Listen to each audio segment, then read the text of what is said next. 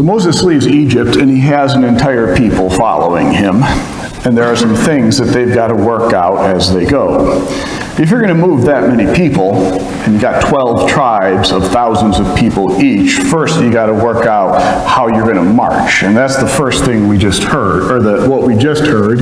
And on the front of your bulletin and on the screen, you can see, like, that's how they were told they were going to march. You had Reuben and Simeon and Gad to the south, Benjamin, Manasseh, Ephraim to the west. And we didn't read all of where all the tribes were, because I admit this is a chunk of numbers that will put you to sleep if I'd read if about 3 more verses had been read. It's not the most invigorating part of Scripture. But it is important. It's important to know how you're going to organize people as you're marching. However, it's not the most important part of what we're reading in Scripture at this point.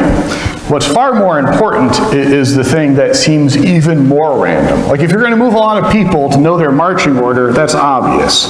You would expect that. But what's this about an ox? What's this about slaves, right? This is the meat, right? What we read in Exodus, what we just read, Exodus 21, is far more important, but we have to understand the context of where they're coming from to make sense of it. First it says, if you hit your servant or your slave, the word can be translated either way. If you hit the person who's serving you so hard that you knock a tooth out or you destroy their eye, they're going to be freed, right? Why do you need to say that? Well, let's think about where they come from. The Hebrew people have been in slavery. They were in slavery, their parents were in slavery, their grandparents were in slavery, and they've been in slavery for a long time. And if an Egyptian guard hits a Hebrew slave so hard that it knocks a tooth out, what happens? Nothing. They come back, they work again tomorrow, right? The Egyptian guard told you what to do, you didn't do it. Knock a tooth out, you learned your lesson, you'll do better next time, right? That's how slavery tends to work. And so now the Hebrew people, they're traveling, and now they have this, for the first time, they're going to be in charge of people. It could be that some of them are going to have servants or slaves, and let's not get into the nature of far Middle East ancient slavery, but they'll be in charge of people. And what have they seen it look like to be in charge of people? What they've seen is an Egyptian guard. If you don't do what I tell you right away, I'll hit you, and if I knock your tooth out, I'll knock it. So what? Right? Let's acknowledge, you got to hit someone pretty hard to knock a tooth out. Right? And so what this is saying is that if you treat someone so badly that it causes permanent damage to them. Like, notice it says, knock a tooth out or destroy an eye. Like, it's not like you can do anything you want to the people that serve you. Hit them however hard you want, wherever you want, just don't hit their eyes. Like, it goes through, it says a few things, like eye or tooth, and it's sort of implied. Like, if you do permanent damage, if you cause them to, like, lose a hand, if you cause permanent damage to a slave because you can't handle your anger, you don't get to have that servant or that slave anymore.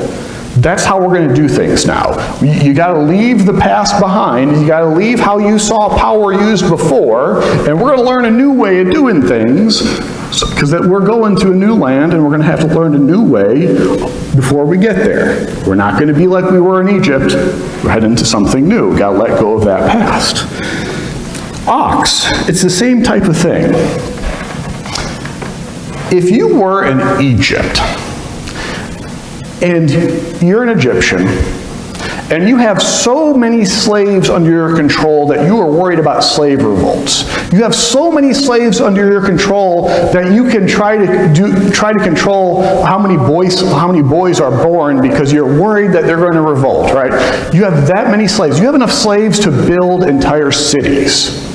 If you have that many slaves and you have an ox, which is more valuable to you?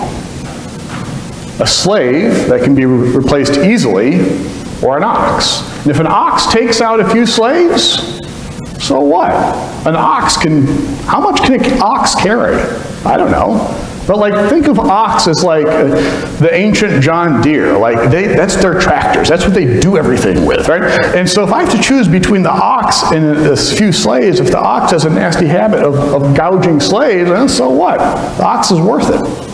And so again, now they're traveling, and they have stuff that they need to carry, and they took some oxen with them when they started traveling, and what they have seen is livestock matters more than people. So if you have an ox now, and it gouges someone, it kills them, what are you going to do? Well, what it tells us in Scripture, you have to value the life of your neighbor more than the life of the ox, which is not what they would have seen in Egypt. In Egypt, it was the ox was more important. And so now they have to learn this lesson that you have to value the life of your neighbor, like love your neighbor. Okay, practically, what's it look like? What it looks like is, if your ox is killing people, you have to put it down. And if you don't put it down, the next time it kills someone, you're going to die for it because you purposely kept an ox alive that was killing people. Yeah, love your neighbor is easy until it costs you something, right? And so that's what they have to learn. They have to leave that past behind in Egypt where the ox was more important than any slaves. And now we're going to learn a different way. We're going to leave that past behind. We're going to learn a way that says that people are more important than livestock. And think about how much you would lose, too. If you're the dude who has an ox, and your ox, it's not like you have a whole lots of them. If like one of your 1 or 2 or 3 oxen that you have kills someone, think about how much capacity you lose if you have to put down an ox. That's quite the sacrifice, but that's how they're going to live now. That's something they have to learn. That's some part of leaving the past behind so that they can learn something better. Think about how many ways slavery would have warped and harmed these people. Think about all the ways that would have happened, right? Think about, like, work. Do slaves get a day off? No. And so they have to be told, you will take a day off. Sabbath. Because you are more than your work. You have to Sabbath. You have to take a day to rest. And if you work all the time and you never stop working, then you were enslaved to something and you are no longer slaves. Right? Think about how conflicts were resolved. Conflicts were resolved by whoever the Egyptian guard decided was right. And so now they've got to learn a different way of judging who is right and wrong. And it's interesting, like there's this moment when Moses is judging between all of them because they're doing what they learned, right? You go, if there's a problem, you go to the authority figure. You go to the person who's above you. You go to the Egyptian guard. And so and the Hebrew people are traveling, they're all going to Moses, who's above them, who has all the authority, and they're asking him what should they do. And Jephthah, Moses' father-in-law, shows up and says, this is crazy. Train some people to do the judging for you. You shouldn't have to do all of this. But that didn't even occur to them. Why? Because they weren't trusted to judge. And now they are told, this is how we're going to live. We're going to lift some people up to be the people who judge what is right and wrong. Right? So it's house work, it's conflict, it's worship. In Egypt, they had worshipped gods that were made of stone. And if you made the correct sacrifices to these stone gods, then the gods would give you what you wanted. And so you sacrifice to this god and you'd have a good harvest. You sacrifice to that god and you'd have children. And now they're going to practice a new way. They're leaving behind that past and they're going to live worshiping a god that they cannot see and they cannot control. So all of these changes that they have to learn, you start to get this sense of what's going on here. And it's remembering this that helps me stay awake when reading these books of the Bible, because I have to confess, I have fallen asleep more times than I care to admit while reading Leviticus, the latter half of Exodus, and Numbers, and Deuteronomy. Man, I have snoozed on top of my Bible many times. And for me to be able to what I focus on is, how is this training people to live as God's community against how they had been living in Egypt? Right? How is this training people out of their past and towards what God is desiring of them? That's what helps me, at least. And how long does it take for them to learn this? Like, think about that. How long does it take for an entire people to learn a new way of life? So this is what happens. They get, in Numbers 13, they get to the edge of the promised land, and they pick 12 spies, 12 scouts, and they send those 12 scouts in, and those 12 scouts, they go across all the land of Palestine, and they come back and they say, it's really good. It's really good. The grapes are fertile, grape clusters are huge, the land is fertile, the crops are just amazing, amazing land. And it's full of these people who all seem to be a lot taller and bigger than us. And if we go in there, they're gonna whoop us. Right? That's what 11 of the 12 spies says. And then one spy, Joshua, says, but God got us out of Egypt. This will work out. And all of the people gathered. Like, this is what happens. All the people gathered, they have a whole lifetime of being in Egypt, and they have one moment where God has pulled them out of slavery. And what do they trust? A whole lifetime, right? So they fall back to that whole lifetime, and they say, you know what, all right, we can't do this. We can't go into the promised land. And so they don't. They go into the wilderness for 40 years because they haven't learned yet. And what does it take for them to learn? Well, what's the best way to learn? There are two best ways to learn. The best way to learn is either to be a child, because what do children do with knowledge? They just suck it up, right? So the best way to learn is they're going to have children who they can teach all of this. All of these things that don't come naturally to them, they're going to teach their children so that it comes naturally to their children. And the second thing they're going to do is they're going to teach. That's the second best way to learn, right? Either be a child and be sucking up all that knowledge, or be the one who does all the teaching. And so all the things that don't feel natural are going to become more natural because they're going to teach it. And you're going to teach your kids for however long it takes to raise your kids. And how long does it take to raise kids? It takes a long, 18 years, right? You're done after 18? Give me some hope. Right? So it takes these 40 years, and these 40 years in this wilderness, it's not a curse, it's a blessing. It's the time for them to sort of pull themselves together, to learn to trust. After a lifetime of being slaves and learning to distrust and to fear, now they have 40 years to learn to trust, to pull themselves together, and to lean on God. Now, that's true in our lives too. It's true for us. Change is needed in all of our lives, and it can be hard to acknowledge, but we have inherited a set of assumptions, or a set of assumptions about how life works, about work, about feelings, about emotions, about relationships. There are all these things that we have inherited from our family that at one point may have made sense. Like a set of actions that for the Hebrew people to survive under slavery, they had to live a certain way that made sense at that moment, and now it doesn't. And that's the same for us. We have inherited some things from our family, some of which made sense then. Do you think you raised 2 kids differently than you raised 7? Right? You probably do. I only have 2 kids, but I have a feeling that 3 or 4 generations ago, when everyone had 7 kids, you raised them differently. And so there are some things we have inherited that need to change simply because times have changed. There are some things that we inherit that should never have been passed down. There are things families do that just weren't healthy then and weren't healthy now.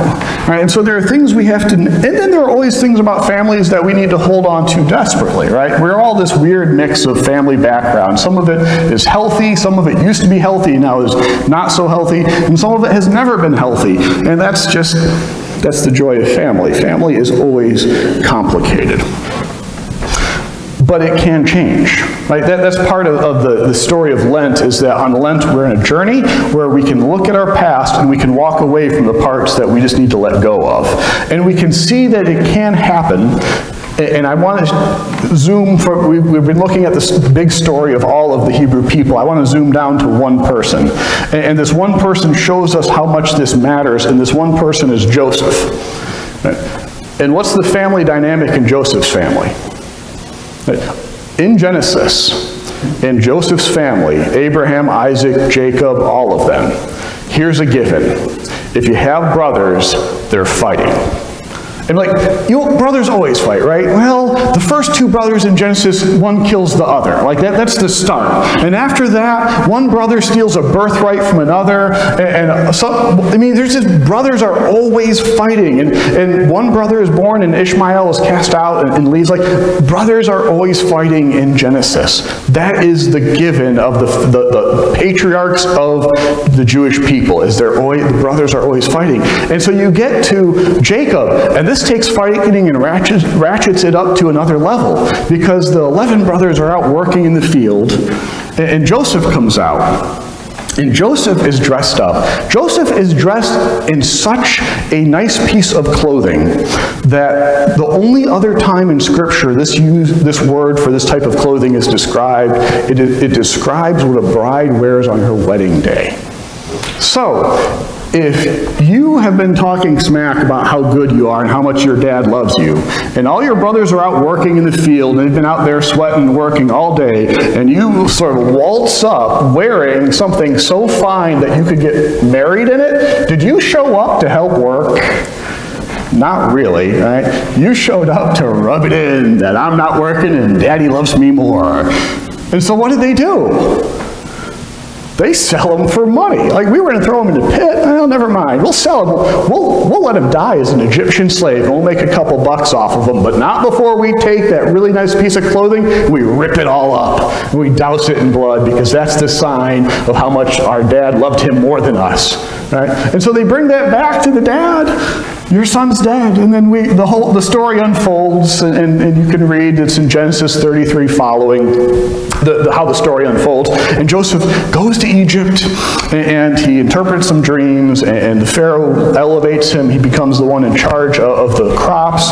And at the end of Genesis 50, here we are at the end. And Jacob has died. And the 11 brothers go to Joseph in Egypt. And the 11 brothers are scared. Because what does that family do? That family fights. And they tried to kill him. And he has brought them in, and he's given them food, and he's saved them. But now that Dad's dead, there's no one who can tell Joseph what to do. They're scared that Joseph is going to take them out. And so they go to him. They go to Joseph, and they say, Joseph, you know Dad on his deathbed, when you weren't there, just for those 5 minutes, right? Just for those 5 minutes when all the rest of us were there and you weren't, he just pulled us aside and said, you make sure to tell Joseph to be nice to you all. They're making it up, right? They're completely making this up so that they can try to leverage the memory of good old Dad to get Joseph to make sure not to kill them, because they're worried because their family fights. And what does Joseph do? He's got all this history. His history of his family is that they fight. And in this moment, he weeps in grief at how broken his family has been. And he tells them, do not be afraid. I'm not God. Even though you intended to do me harm, God intended it for good in order to preserve a numerous people as he is doing today. So have no fear. I will provide for you and your children. Right? That's the moment when Joseph lets go of the family history, and he says, I'm going to do something better. I'm going to do something. I'm going to forgive. That's how God works. I'm going to be what God has called me to be. And that's how Genesis ends. This is the moment at which the family that fights learns to reconcile with itself. It's an amazing ending. And it gives me hope that not just entire people can take 40 years to change, but it gives me hope that families can change. It gives me hope that it is possible to look at our past and to say, that's not something I want to continue. That's broken. It is time to let it go and move on. It can be done, and it is what heals families. And to be able to name what it is, right? For Joseph, it was fighting. What is it for us, right? We have to be able to name that. I shared last week that my personal Lenten practice, this is what I'm doing. is we're as a family, we tend to be scattered all over the place on Sunday, but on Friday after school, we're going to sit down and we're going to read some scripture and we're going to pray together, and that's going to be something we do. Because my history, my family, we don't talk about faith, ever. It doesn't happen. Right? I am more comfortable talking to anyone else in this room about faith than the second year Olivia and I got married and she wanted to do this sort of Advent thing we were talking about, and I sat down and I just like, I had nothing to say. Like, I can preach for years. I have preached, I can't tell you how many sermons, but when someone in my family asks about what I believe, I got nothing to say. And that's not good. That is not healthy. And I've known it for years, and this is the season for me to name that, and I've got to do something that feels very unnatural to me. I've got to talk to my kids about my faith. Because I want them to continue on after me, right? It feels very unnatural to me, but I can do it so that it feels natural for them. I can't change everything. But during Lent, I can choose one thing, and I can say, this is the one step, this is the thing I can let go of from my past. I can let go from my past so I can turn towards the promised land, towards the kingdom of God that Jesus promises us is ahead of us. We can do this. We can name the one truth that we need to be able to say about our families. We can start saying that one thing we need to start saying to people. We can stop saying what we need to never say again. We can choose something, a way to serve. Whatever it is that takes us one step closer to Christ, Lent is the season to take that step, knowing that with God, all things are possible. Thanks be to God. Amen.